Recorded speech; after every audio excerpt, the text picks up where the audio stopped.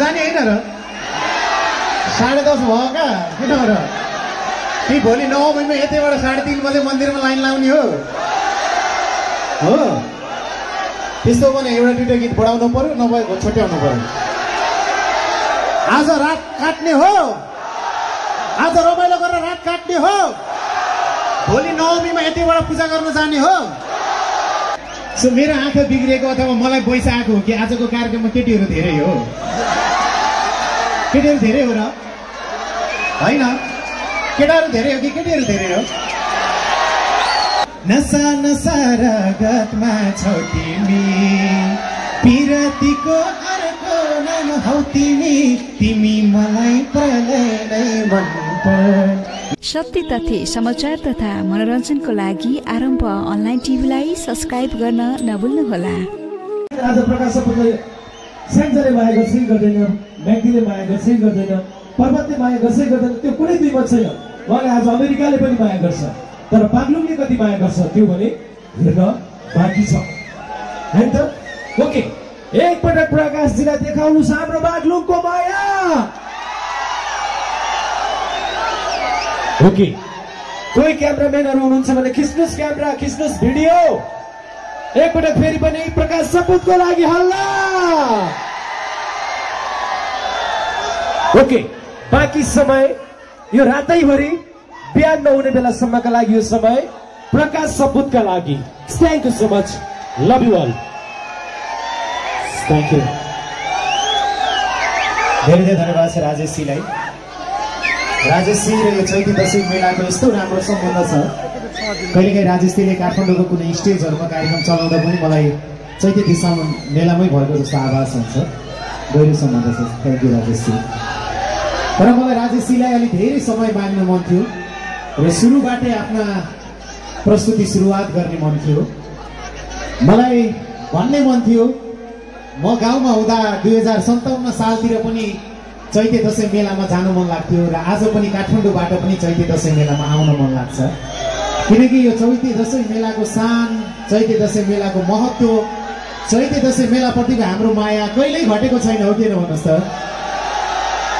कालीगण्डकीमा धेरै पानी बगिसके धेरै ढुङ्गाहरू शालिग्राम भइसके धौलागिरीमा धेरै हिउँ परिसक्यो आज धेरै असिनाहरू परिसके तर पनि हाम्रो कालिका मन्दिरपट्टिको आस्था र चैते दशैं मेलापट्टिको माया घटेको छैन हो किन भन्नुहोस् त र यसपालि त अझै व्यवस्थित लाग्यो अझै राम्रो लाग्यो भित्र पनि एउटा नयाँ भवन बनेछ कालिका मन्दिरको परिसर पनि अलिक धेरै ठुलो भएछ र मलाई अझै राम्रो लागेको चाहिँ यो मेलालाई नै टार्गेट गरेर म देशका विभिन्न महोत्सवहरूमा गएको छु विदेशका महोत्सवहरूमा मेलाहरूमा पनि गएको छु तर मेलाकै लागि भनेर यति राम्रो स्टेज चाहिँ कतै बनाइएको छैन एक्चुअली ताली बजाइदिनुहोस् न उहाँहरूको लागि यो नेपाली कला संस्कृतिप्रतिको सम्मान हो कलाकारहरूको लागि सम्मान हो यति ठुलो स्टेज हामीले पाएका छौँ मैले धेरै वर्षदेखि कालिका यो चैते दशैं मेला हेर्दै आएको छु म प्रतियोगितामा भाग लिनेदेखि लिएर आज यो कार्यक्रमको इन्डिङ गर्ने कलाकार बन्दासम्म यो धेरै लामो यात्रा पार गरेको छु र यो स्टेज प्राप्त गरेको छु म फेरि पनि कालिका मन्दिर परिवारलाई धन्यवाद दिन चाहन्छु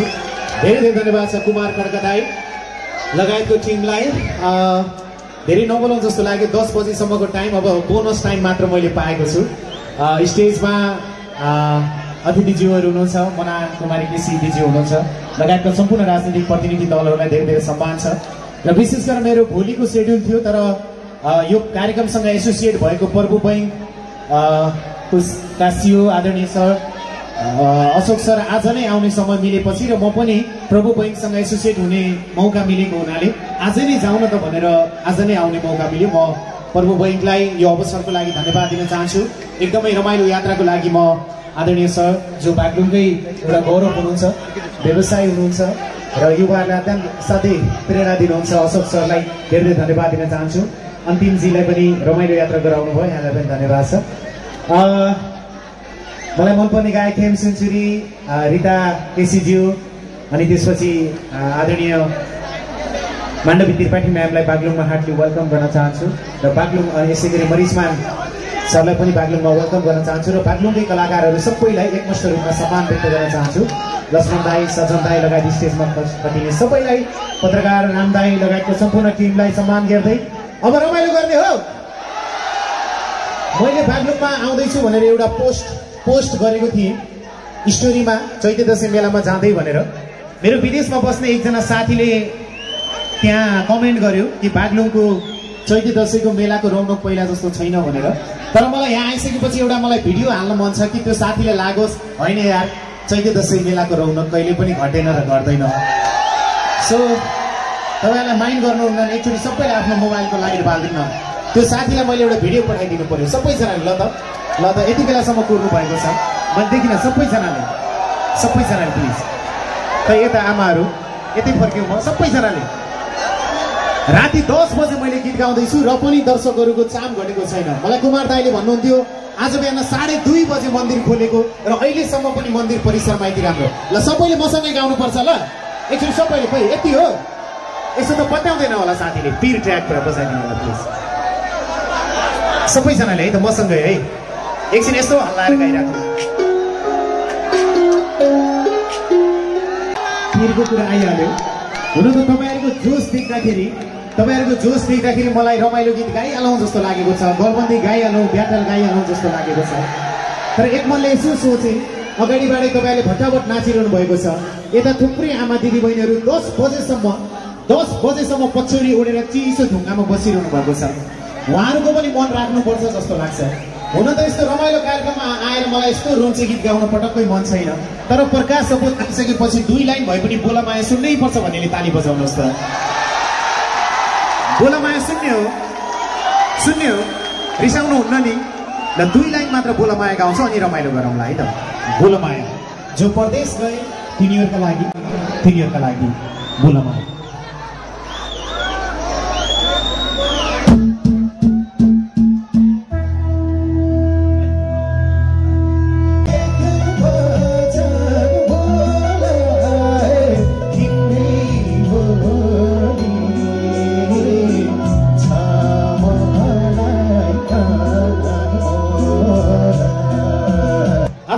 खान पुगोस् र गइहाले पनि यसरी काठको बाकसमा फर्किन कसैलाई नपरोस्। एकचोटि हाम्रो कालिका भगवती माईले सुन्ने गरेर ताली बजाइदिनुहोस् न सबैजना। यसरी हाम्रो दुःख कहिल्यै नसकिँदा हाम्रा दाजुभाइहरू यसरी फ्याट्ट परदेश जानु पर्दा, परदेशबाट काठको बाकसमा आउनु पर्दा, बेरोजगार देख्दा, बेथिती देख्दा कहिलेकाहीँ यो देश हाम्रो होइन र जस्तो लाग्छ। त्यही भएर 3-4 महिना अगाडि मैले एउटा गीत गाएको थिएँ, मेरो पनि होइन र यो देश मेरो पनि होइन र।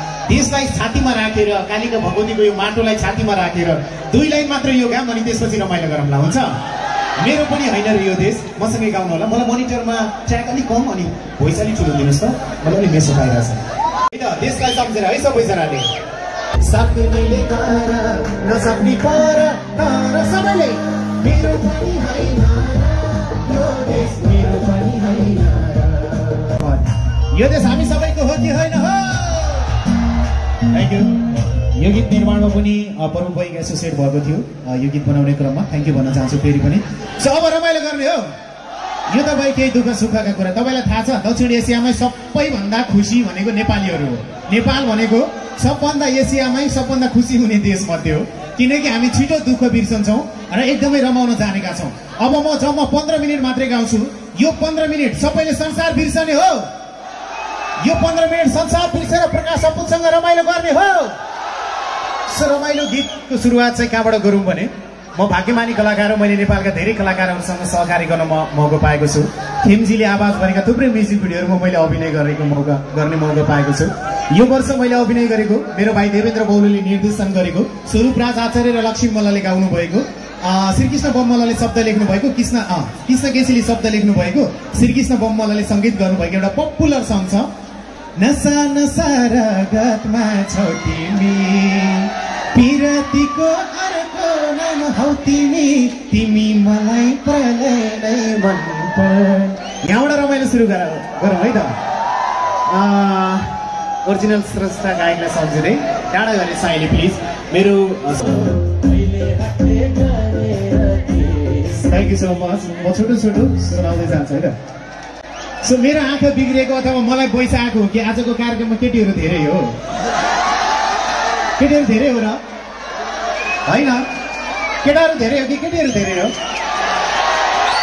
किनभने मैले अलिक धेरै केटीहरू देखेर मलाई एउटा गीत याद आयो। यदि यो गीत तपाईँहरू मसँग गाउनु भयो भने म ट्र्याकमा 2 लाइन गाउँछु, नभए गाउँदिनँ है त। केटीहरू रेडी हो? ओके। ए फुल माया यता आइज एउटा कुरा सुन्तो, यति राम्रो जो भन्ला न कस्तासँग हुने होला, सम्झिँदा नि शर्म लाउँछ, कुरा बुझ्न पर्छ, कुरा बुझ्न पर्छ, कुरा बुझ्न पर्छ, जसले माया गर्छ उसलाई जवन। नाच्ने हो र एमा? यो गीत जुन केटाहरूले यो गीत गायो नि त्यो त्यसको श्रीमती चाहिँ साँच्चीकै भाग्यमानी हुन्छ होला, साँच्चीकै होला। सो यो तीजमा अलिकति महिलाहरूलाई, नेपाली चेलीबेटीहरूलाई इन्करेज गर्नुको लागि प्रभु बैङ्कसँगै एसोसिएट भएर मैले यो गीत निकालेको थिएँ, कुरा बुझ्न पर्छ। एक्चुअली हाम्रो सम्पूर्ण चेलीबेटीहरूको लागि र केटाहरूले साथ दिने ल। त जस्तै भयो नि, यो संसार चलाउन महिला पुरुष चाहिन्छ, 2 जनै चाहिन्छ हो किन भन्नुहोस् त? 2 जनाको माया बस्यो भने बिहे हुन्छ, बिहे भयो भने एउटा गीत बज्छ, त्यो गीतको नाम हो कुमार केटो भम्जाको। यो त सेल्फी खिच्नै पर्ने, एकैछिन यो चाहिँ सेल्फी खिच्न पर्ने भयो। यो सेल्फी भिडियो मैले मेरो सोसियल मिडियामा पोस्ट गर्नेछु, अनि त्यहाँ कमेन्ट आउनेछ, प्रकाश यति राम्रो मान्छेहरू कहाँको हो भन्यो भने मैले के रिप्लाई गर्ने? अनि बागलुङको इज्जत राख्नु परेन त? सो सबैजना कुमार केटो भम्जाको बेगर भनी सबैले माकुर माकुर घुर देवी खानका परेवा माकुर माकुर घुर। यसपालि त मेरो नि बिहे गर्ने बिहे गर्ने हो, साँच्चीकै बिहे गर्ने हो। बागलुङकै कलाकारहरू आदरणीय वसन्त थापा दाइले लय बनाउनु भएको, आशिष अग्रेल दाइले सङ्गीत संयोजन गर्नुभएको, देवी दिदीले आवाज दिनुभएको, one of my favourite song, मेरै भए पनि म आफैलाई मनपर्ने गीत पनि हो यो। सबैजना नाचौँ है त एकताल है पञ्चेबाजामा। र अतिथिज्यूहरू पनि अशोक सर लगायत सम्पूर्ण मना दिदी, कुमार दाई, राम शर्मा सर, अन्तिमजी, सबैजना नाच्न अनुरोध गर्न चाहन्छु र तपाईँहरू पनि सँगै नाचौँ है त। माकुर माकुर घुर प्लिज।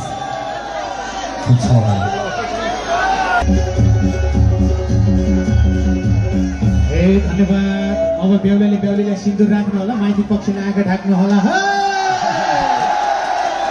ल घर जाने होइन र? 10:30 भयो क्या? किन र? कि भोलि 9 बजीमा यतैबाट 3:30 बजे मन्दिरमा लाइन लाउने हो? त्यस्तो भने एउटा 2टा गीत बढाउनु पर्यो, नभए छोट्याउनु पर्यो। आज रात काट्ने हो, आज रमाइलो गरेर रात काट्ने हो, भोलि 9मीमा यतिबाट पूजा गर्न जाने हो। यो हो नि त चैते दशैं भनेको। एउटा गीत छ त्यसो भए, फुटेका चुराले हातै काटेको, सुनेन नगाम क्या जस्तो लाग्यो। फुटेका चुराले मायाका कुराले। ओके, त्यसै अलिकति यो गाम, त्यसपछि ब्याटल खेलौँला है त, हुन्छ? अलिकति मायाको भाइब्स आओस् भनेर। सो यो सङ पनि मैले प्रभु बैङ्कसँग एसोसिएट भएर निकालेको थिएँ।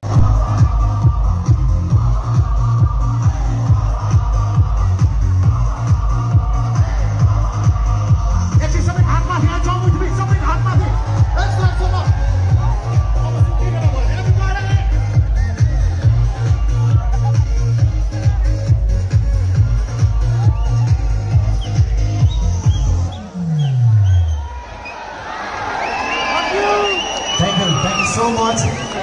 यो मेरो पहिलो एक्सपिरियन्स नै होला। यति 11 बजी बज्न लागिसक्यो, तैपनि तपाईँहरू बसिरहनु भएको छ। थ्याङ्क यू कालिका भगवती गुठी परिवार, थ्याङ्क यू कुमार दाई, thank you Ashok sir, thank you everyone. सबैजना आइदिनु भयो, भोलि पनि आइदिनु होला। अझै रमाइलो प्रतियोगिताहरू बाँकी छ।